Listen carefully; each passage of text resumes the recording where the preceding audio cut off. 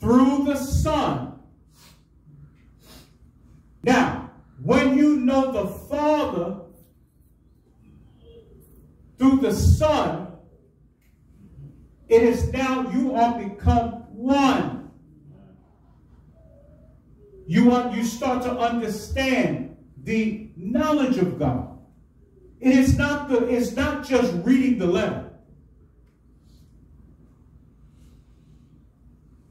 but the experience of the letter. Saints of God, I want you to hear what the Holy Spirit is saying. It's not just reading the letter, but it's the experience within the letter. So now God wants to give you the experience of the letter. Saints of God, that's my prayer for you. Those that are watching, that's my prayer for you. Is God give you the experience of what you're reading.